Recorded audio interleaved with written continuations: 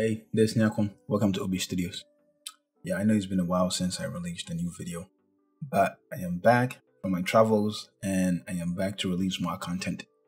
So in this video, we're just going to do something really simple, but it's still going to be interesting.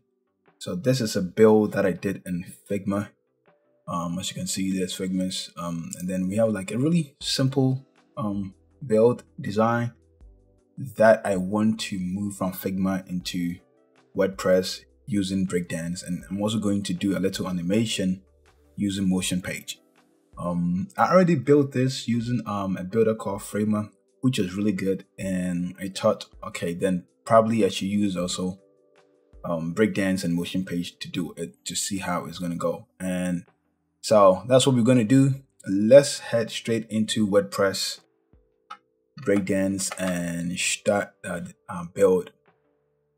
All right, so this our canvas in Breakdance, which is associated with WordPress. Yeah, so the first thing that we really want to do is to get our hand over the header. We are not going to create that. We already did the header, so you can see that the header is over here. It's not too complicated. It's just an image. We have an image, and then there's a toggle, and then there's a button. So nothing too interesting over there. But with the build, we are going to have like a section. So one section in here, and then we're not going to give it any height yet. It's going to take the height of the build itself. So a section, and within the section, we want to make sure we go to the size. Can leave the size there. Let's go to spacing right, and top. We're going to give the top a 90. Like that, and then the left and right, we're going to make sure that this is 0 on all sides. We're going to leave the bottom, let's give it also a 90. All right, and here I'm going to make sure that the width is full. The reason why we have to make the width full is because of these lines that we have. We want to make sure that it stretches across the entire canvas. So that is good. All right, so within here, our first thing that we're going to do is to copy this text. Let's add a heading. So that's a header. So the header, we're going to wrap the header in a div. So make sure that this go here, and then we have a div.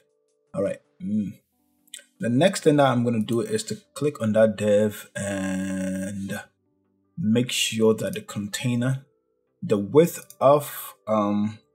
is 440. I'm going to click on the section, go to layout. I'm going to center everything in here. So I'm going to make sure that I'm going to leave, let's make this also center like that. All right, so within the div, we have the 1440. I'm going to click on the text. I'm going to make sure that this is H2. Go to styling and typography. I have a preset already made.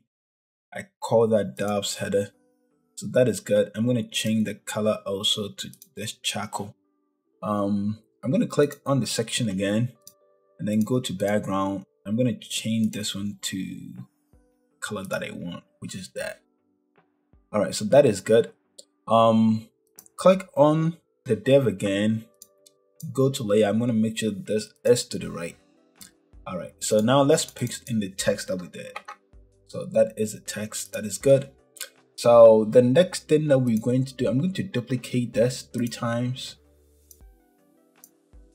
All right, so 3 times. Now let's go back to Figma and then copy these texts. All right, that is good. I'm going to click on the div, make sure that this one is also to the right like that. The last one is this word called products. Copy that, go in here. I'm going to paste it through here. Okay, I'm going to click on here, right? And then go to layout and make sure this is to the left. All right, that is good. Let me go back to, all right. This looks a bit little, but let's go back to typography. And then since we already applied this custom preset, I'm going to go back here. Let's see whether we can make like this. It's not changing so ever, which is strange. I'm just going to leave that like that. I'm going to save that. The next thing that I'm going to do is to create the lines that we have. So the lines, I'm going to click on this add and then click on dev. All right, so this dev entered into that dev. We don't want that. We want it to be here. So there is a divider, right? There is a divider that you can use, which is this fancy divider to create the line. The reason why I'm not using a divider is because when it comes to animating a divider, it doesn't really work as it should be.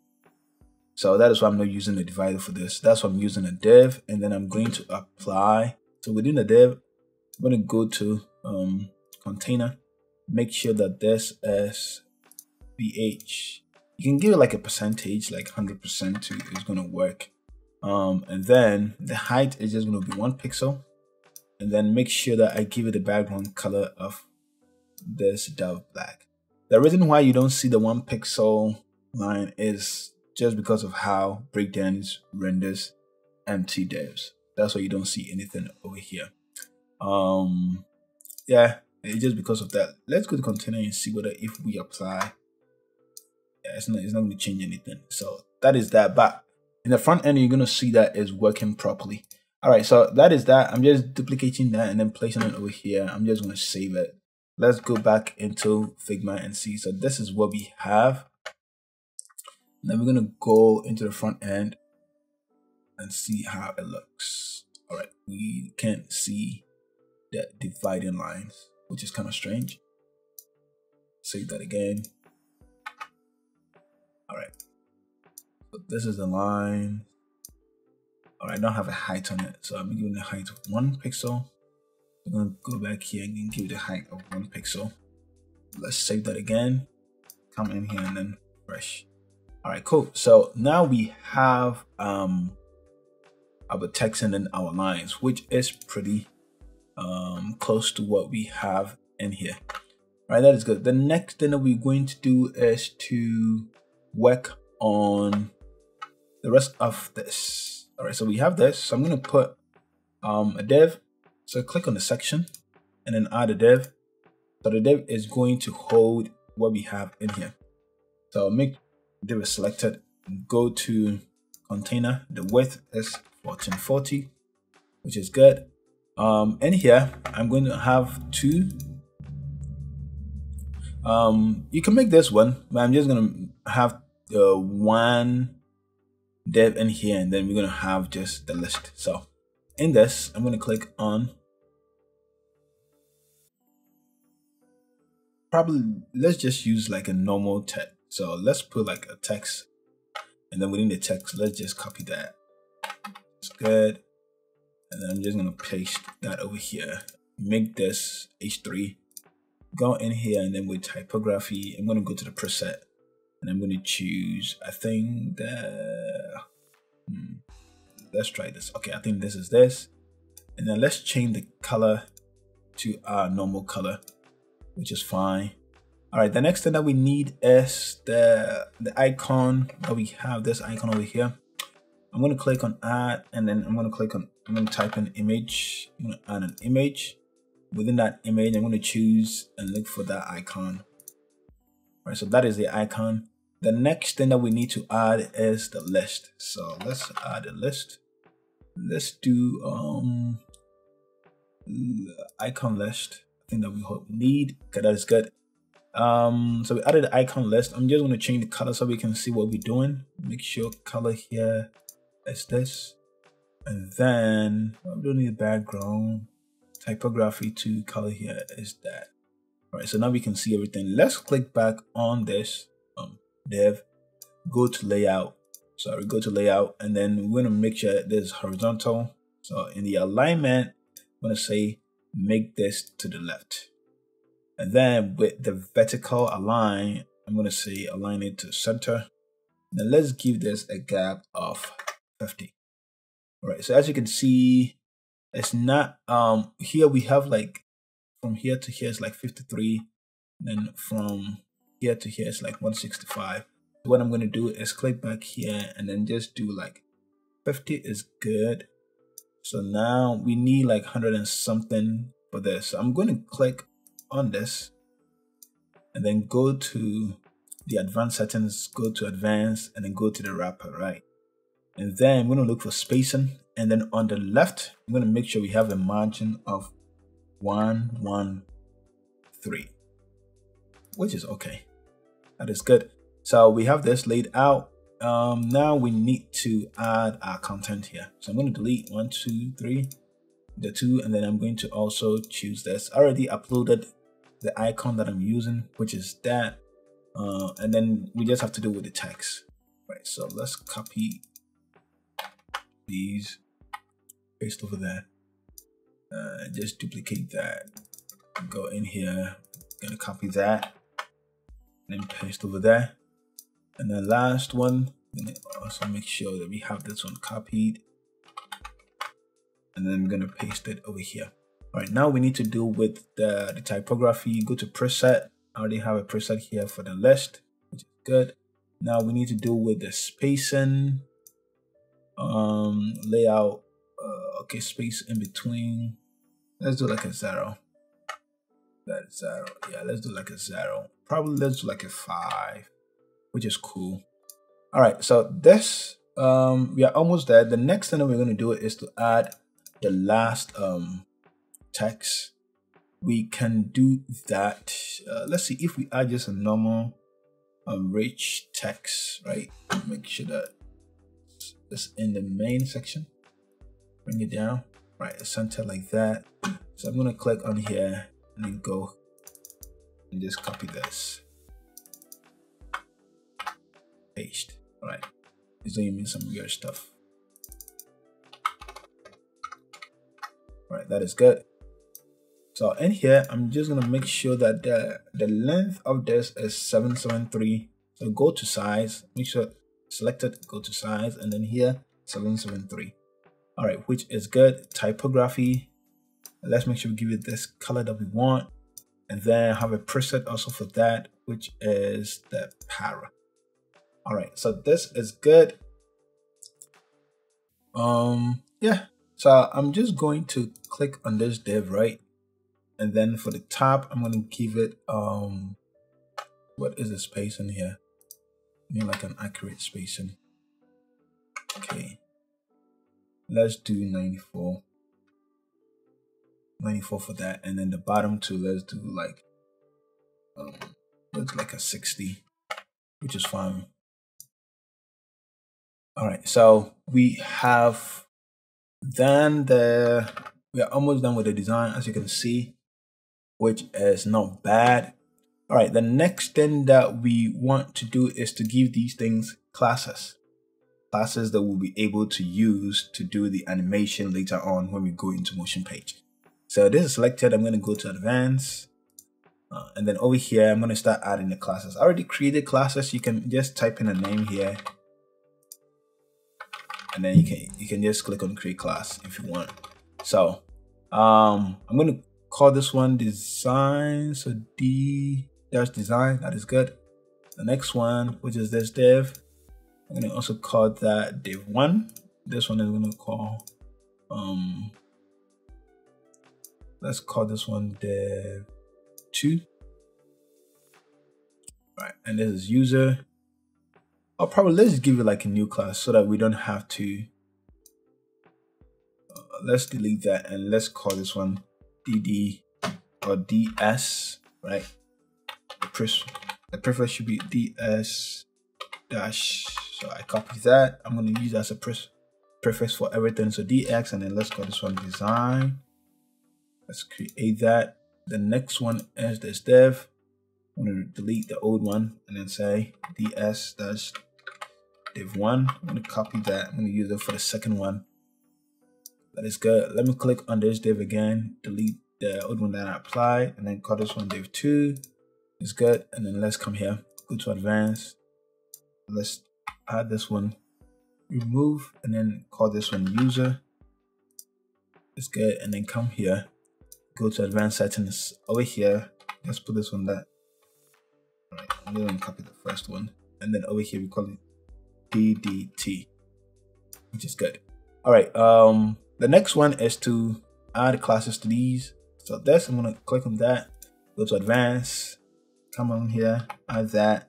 And then I'm just give this one believe. which is good. And then click on this, go to advanced, over here, dash, and then just give it line. So ds dash line. Over here, I'm not going to give this a class because it's really not going to matter.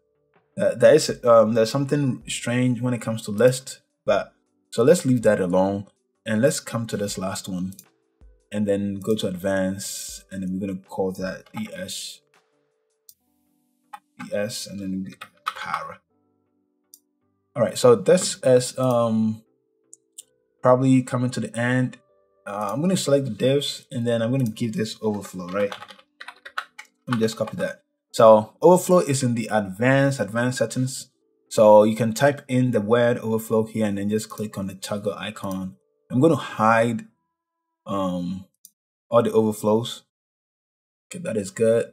Click on this, paste this over here, and then make sure that this is hidden too. Click on this, go here and then click on this toggle and then hidden. I'm going to click on this one too. So we go here and then type, make sure that this is also hidden. All right, that is good. I'm also going to click on the main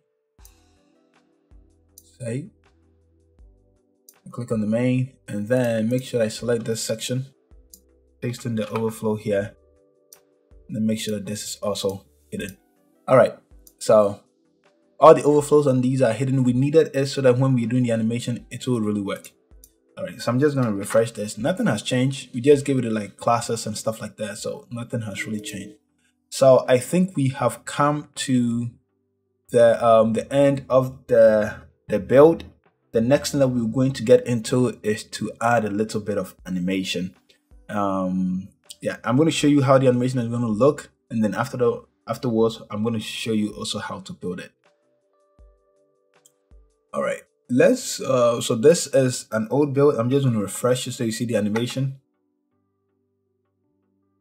Really smooth and simple, nothing too crazy. We have like a little skew and then everything like fades in from down below there. The divs that they are hidden inside. All right, so this is good. What I am going to do is this. The old one is a bit mobile responsive. I'm just going to put this into mobile responsiveness for you to see.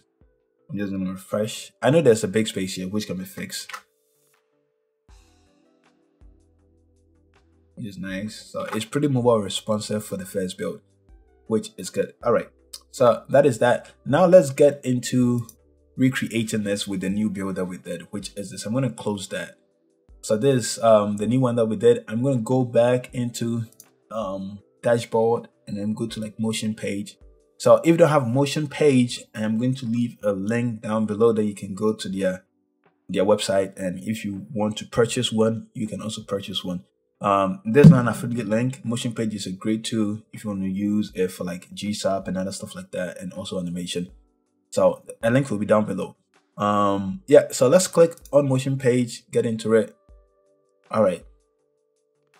So if you haven't used Motion.Page before, this might be a little bit of work. I'm not going to get into like the basic stuff. I'm going to start by creating a timeline.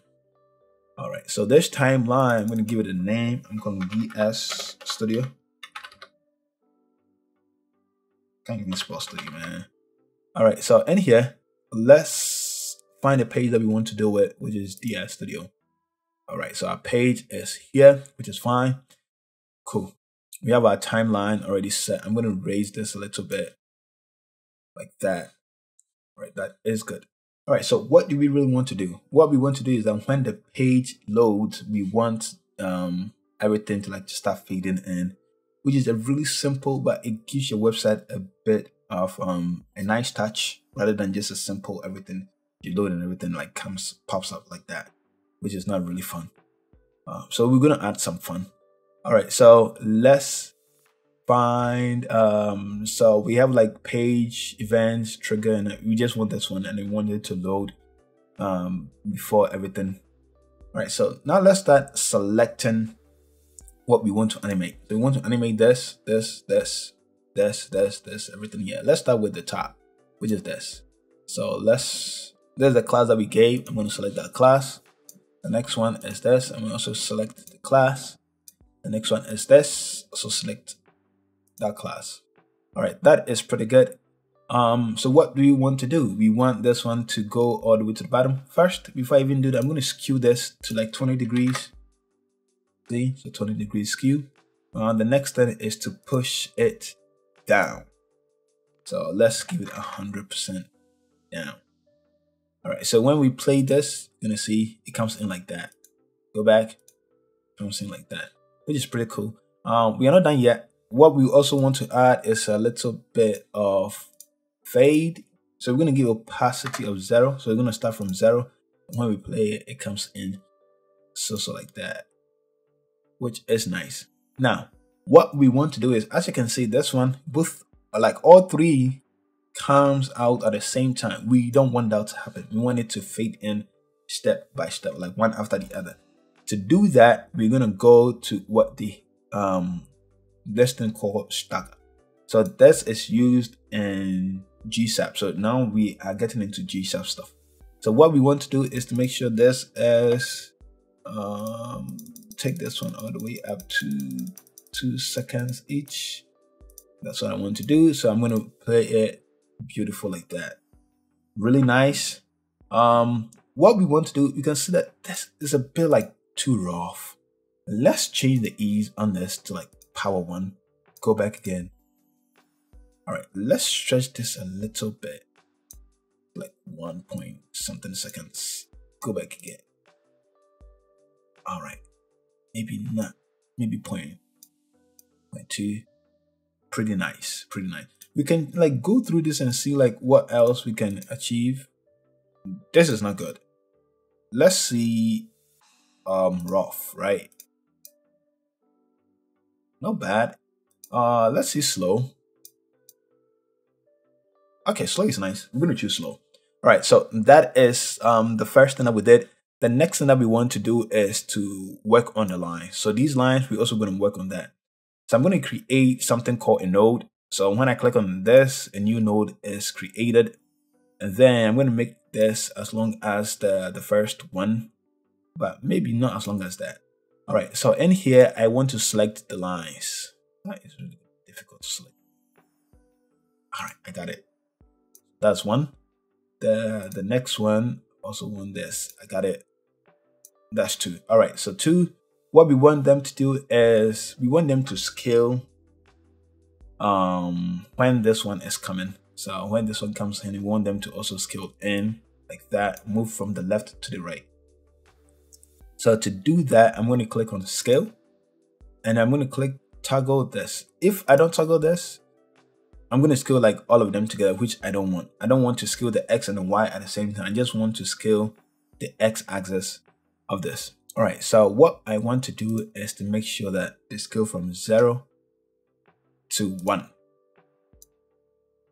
All right, so this is another way of doing it.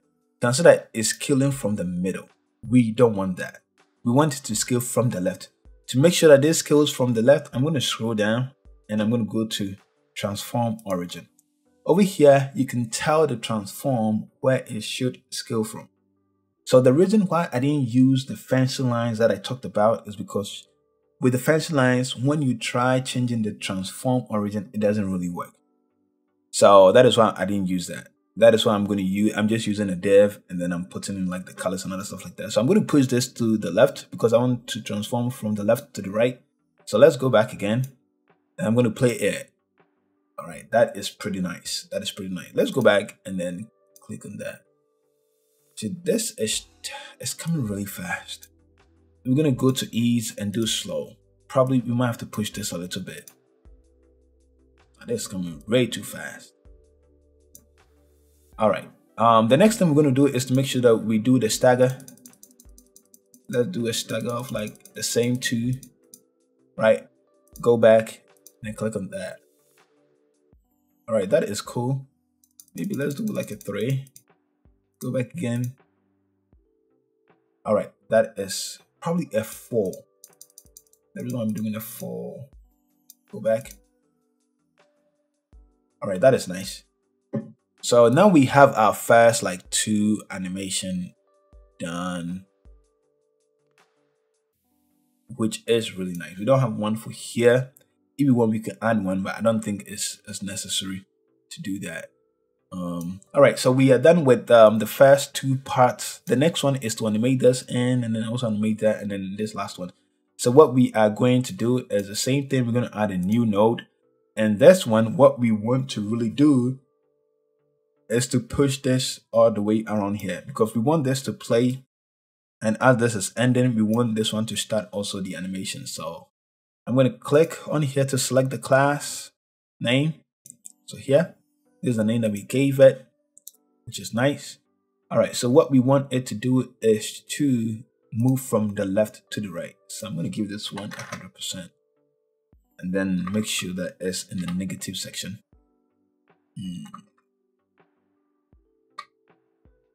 All right, so 110%.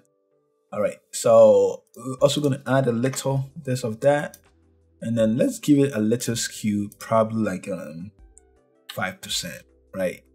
And then we are going to play it. So this is coming in really fast. All right, that's good. What we want to do is to change this one to slow, like that. Now let's play this again. All right, so the skew, I don't think the skew is working. Let's get this to 20.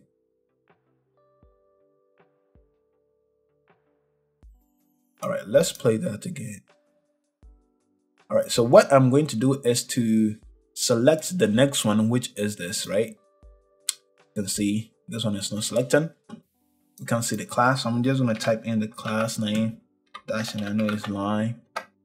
All right, so now both of them are going to come in like that, but we want it to come one after the other. So I'm going to use a stagger again, and then I'm just going to give this one like let's do like a 3. Let's play that. All right, that is good. All right, so we are done with that. The next thing that I want to do is to create a next one for this. So this one ends right here. We want this to start from here. All right, so over here, we want to animate this for it to come up. So I'm going to do is to select the class for the first one. So all of these three. So if you remember, I said that we want to give this one a class, because even if you give it a class, it's not going to perform the animation that we want. What we want to do is to make sure that this one comes up, this one comes up, this one comes after that, just like how we're doing everything over here. But when we use a normal class, we are not able to target the list. We're not able to target like the list itself. We're able to target just the whole wrapper around it, which is not what we want. But this list has a class name called that, which is what we want to do to animate. So we have selected the class name for each list. It has one class name, which is this. So what I'm going to do is I'm just going to say it comes from 0. We want the transform to be 100%. And then we want a little skew on this to like a 20 degrees. And we also want a stagger on this to be like a 2. Yep. And just going to do this on a slow. All right. So we're going to play it and see how it looks. Perfect. So let's go back and let's play everything again. Nicely. All right. So the last one is this one that we have here. So I'm going to create one more node. What we can do is we can even add it to this. So you can't even see the class name. So I'm just going to type in that dash para. Let's see how this also comes in. Let's go back. Animate. Not bad, but you don't really, it's coming in too fast. I'm going to give this one like a 3 or a 4. All right, let's go back and then do the animation again. All right, I think that is good. All right, so pretty simple, nothing too crazy, But as you can see, it brings a bit of life to your website rather than just loading and having everything like in your face like that. With this, you're able to give your animation, your design, a bit of life. All right, let's go to the front end.